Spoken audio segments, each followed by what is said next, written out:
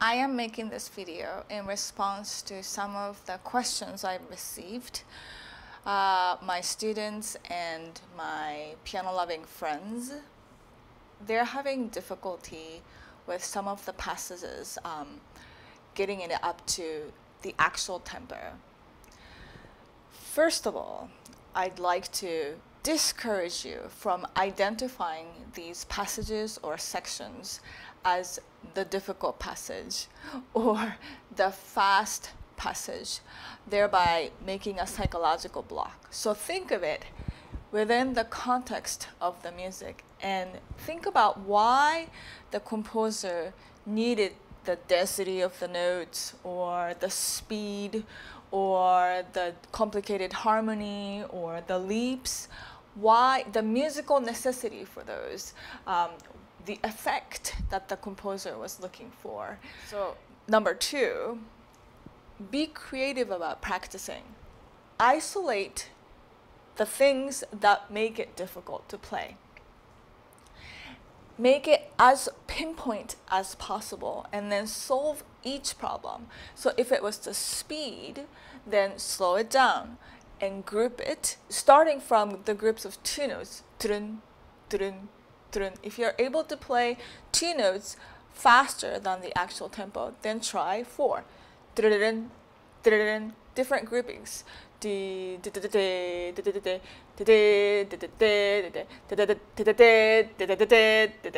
Different groupings. And then 8, and then 12, and so on and so forth. And if it was the leaps, then really, like, bigger the muscle you use, the better the muscle memory.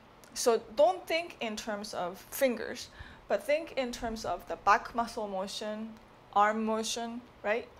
And also, if you're close, this is a large distance. But if you're further away, not so much. It's manageable. It's a matter of perspective too, right? Don't try to play the difficult things from the beginning to the end, all 12 measures or whatever. Be very specific, one beat at a time, solve one beat at a time, separate the hands, separate the voices, separate the leaps, make it as small a challenge as possible to tackle and solve each of them. And then combine them gradually in manageable chunks. And thirdly, don't forget to compliment yourself. Negative self-talk doesn't help. Fourth, breathe. If you find yourself not breathing to focus, it's not sustainable. And when you're not breathing, there is some tension in your body. So really try consciously to breathe. If it's a long passage, then decide on places to breathe. And really clarify the units in your mind. So where are the commas? Where are the periods?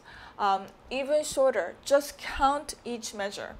Count the beats or count just the downbeats, right? Count out loud if you needed to.